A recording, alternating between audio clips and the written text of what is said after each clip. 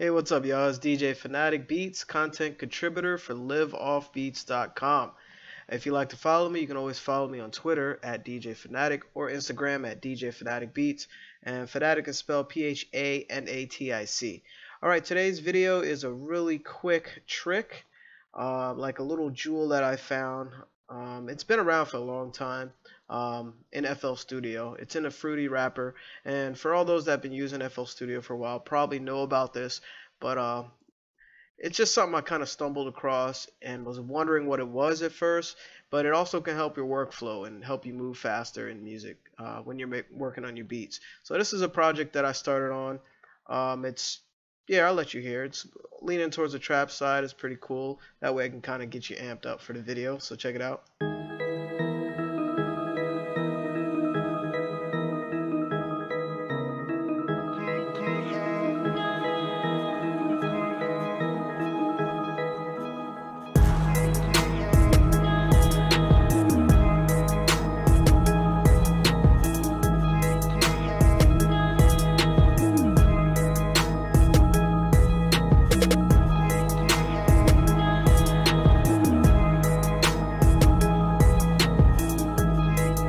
Enough of that. Hopefully that woke you up a little bit, but yeah, let me get into it. This little section that I'm gonna show you, it's cool because you can apply it to pretty much any sound in FL Studio that you have in your project, and it definitely helps your workflow when you want to cut out some highs and lows or panning and volume. So for instance, let's start with this snare here. This snare, all you do is click on a sound. Pretty straightforward trap snare, and if you go to your wrench tool right here, this is with any of the sounds here in FL Studio. You go to your wrench tool, and what we're going to focus on is the levels adjustment area right here in the upper left. So check it out. There's 4 different parameters here just in this section. Don't worry about all this crazy stuff. It's not crazy, but don't let it overwhelm you, because it is overwhelming when you're not familiar with what things do. Especially in these complex software. So for instance, in the levels adjustment, what you're doing is adjusting certain levels of that specific sound outside of the channel rack, outside of the mixer. So it's independent of it. And it's kind of cool because, for instance, this snare, right? I'll show you the waveform. This is right here. So you go to your wrench tool, just focus right here in a levels adjustment area, okay? And panning, I'm sure a lot of you know what panning is. If you don't, it's like you're moving the sound left to right, and FL Studio does a great job because you can see as I'm moving it, look in the upper left in the hit panel, it tells me exactly what percentage left and exactly what percentage right. So I can demonstrate right now.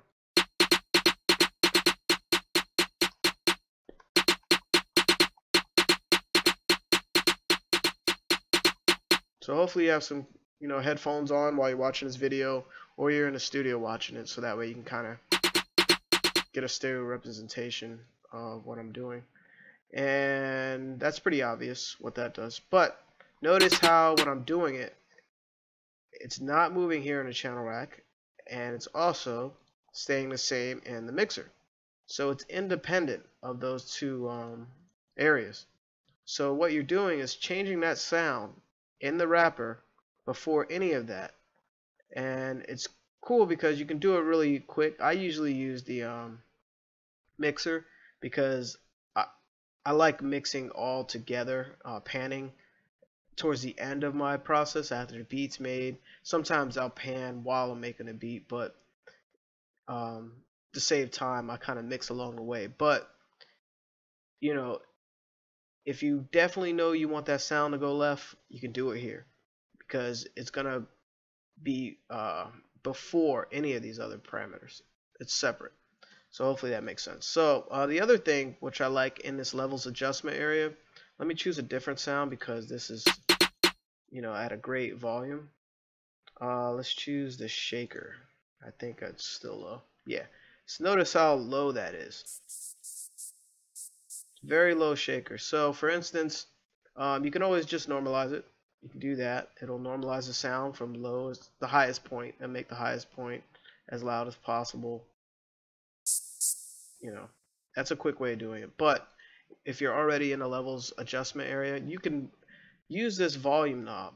It's a volume multiplier. So what it's doing is multiplying the initial sound by a certain parameter. Notice in the upper left it has 120%, 125%, so, and also decibels.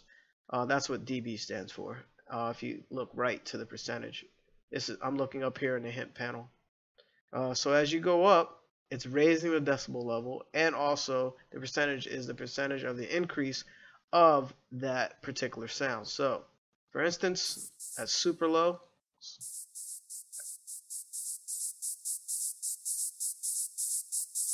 and now I got the sound pretty much where I want it, whatever. So what that's doing, let me show you. So for instance, you notice it's not even moving this volume in the channel rack. It's independent of it. It's actually before that, like in a chain if you think about it.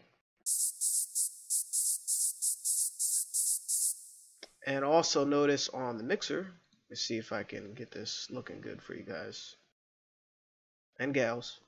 Notice on the mixer, as I lower it, the meter goes down as well, but this stays the same. So this is independent of that. So just remember that. That's like when you first put a sound in, you want to use that. You can use that level adjustment, but it is independent of this. So for instance, like if let me use something that probably will distort. Bear with me because it might get a little loud. Let's try a kick.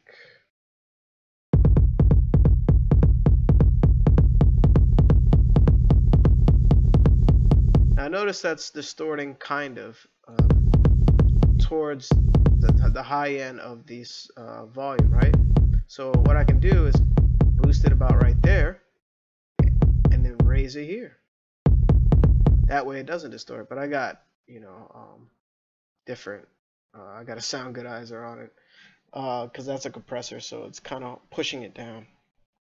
But whenever you run across in distortion in that particular setting, you can use multiple volumes. Use this and the channel rack, which is the same as the mixer volume. You can use it in conjunction with it, boost its level. So anyway, let's reset that. The other option here is Mod X. I honestly didn't know what this was for years actually, and never used it, but it's actually a really quick way to give your sound a cutoff. Mod X is a filter cutoff. For instance, I don't know if you noticed in my mixer, I have, if I go through every sound, I have at least that parametric EQ2, which is wonderful. I love this plugin. The Fruity parametric EQ2, you can visually see.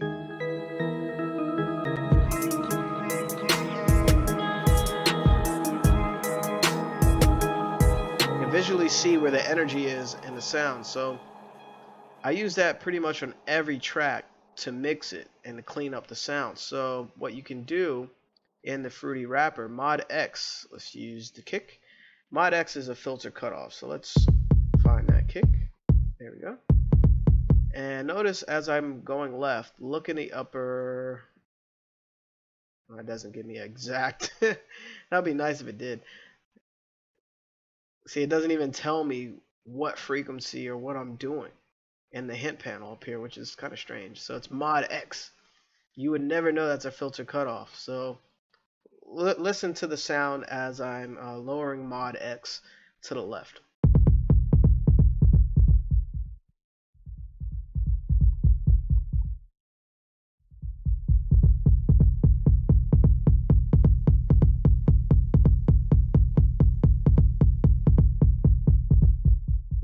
Notice how it's cutting the highs off, but I'm all the way down to the left and you don't hear any lows. So maybe that's just where the kick stopped. Maybe it doesn't go all the way low. I don't know. That's kind of strange. And actually let's try that with an 808. I'm curious. And with, you know, oh, I can't do it because I don't have a MIDI keyboard with me for this video. Man, anyway, maybe if I try this. See? There's no sound at all, which I find very strange. It's cutting off so much, but it's not leaving any low frequencies. So it might be some type of band pass. But anyway, let me not go too far into that. I think it's a bandpass, to be honest, which is like a V form where it cuts the low and the high. So let's go back here. This is a quick way to cut off highs quickly. Let's say you want a dark kick. There you go. Or a dark snare. Go to your wrench tool, level adjustments, go to Mod X. And then you notice how the volume's lower because you cut off some of those highs, and then you can just raise it. Now you have a louder, dark snare. And you can do this with different sounds and experiment with it because you can get different results. And instead of having to, you know, always put a parametric EQ2 on it in a channel, in the mixer, or using this. This is a built-in mixer for each track, which is cool. I use that sometimes. But when I'm moving really fast, I like to see the frequencies in the parametric EQ2. So this is just, you know, it's not a have to do. It's just another tool that you can use when you're working on music. So the Mod Y, which you would never know what Mod Y is unless you go in a manual, which is, you know, you hit that and you read the very extensive manual, which is good though. I read manuals a lot actually. Mod Y is it boosts or reduces resonance. Resonance is like a peak point of a certain frequency. Think of it like something resonating. So anyway, hear that? So what it's doing at this whatever level,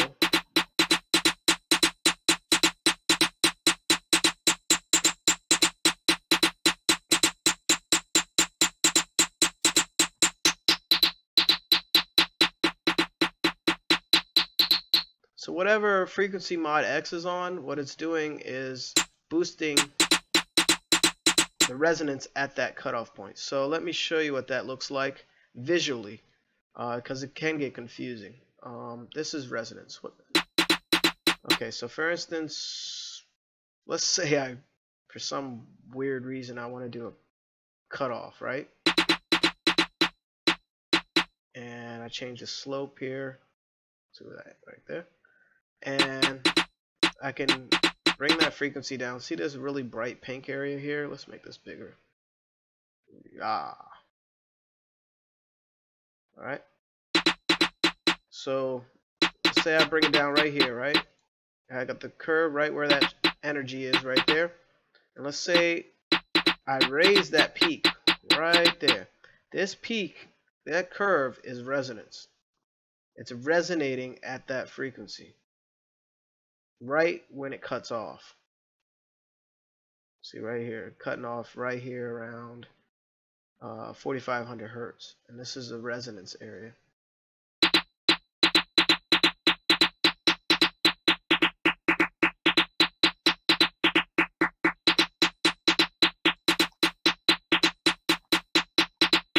And you can do some creative things with resonance. You can automate that. You can automate this, you know, just right click, create automation clip, whatever. And what's cool about FL Studio, you can automate pretty much everything you see. Just right click on it, create automation clip, and you can, you know, explore and do crazy things with, you know, a snare like that, or a kick, or sound. And like I was saying before, this levels adjustment area, it can be applied to different sounds, like a pad or strings or whatever. But it affects sounds differently, I noticed, because it's very subtle when certain frequencies aren't present. Because I know this Omnisphere pad is like a really elaborate pad, and I use like some interesting vocal thing in this beat, which is a really cool sound and complete control. So stuff like that is kind of hard to tell what you're doing. But I mainly use it for drums if I want to, boost a drum really quickly, volume wise, or you want to use the modulations, uh, mainly a filter cutoff, because sometimes things are just a little too bright, especially if you're making like a trap beat, or I mean some R&B beats, you want like some type of darkness underneath it. So anyway, this levels adjustment area is not really used, or I wouldn't say used, but well known. But it can be a tool, that you can use to improve your workflow. Instead of having to put parametric EQ2 or using that, you can quickly, boost a volume. I prefer normalizing, to be honest, but I've known people to use this in conjunction with it. But you want to make sure you watch your levels so that way you're not peaking. And of course, the filter cutoff. This is a powerful one right here. And resonance, you can use it as a creative tool. You can also create automation clip right there, and you can make a change of resonance within the whole beat on one particular sound or 1,000 sounds, and just make it do all kinds of things. With a sample, let's say you had a sample, you can also boost the sample volume here. You can do a cutoff so it's not so bright, and you can duplicate it and have it one pan this way, one pan that way, one that way, one 25% that way, and you can just do some creative things with just these levels adjustment area. So hopefully I didn't confuse you. Hopefully you learned something really quick. Just thought I'll show you a little tool that's in here but not really well known, and you can kind of experiment with it and try some different things. So again, it's DJ Phanatic Beats. You can follow me on Twitter at DJ Phanatic or Instagram at DJ Phanatic Beats, and I'm a content contributor for liveoffbeats.com, and keep making dope music. All right, peace.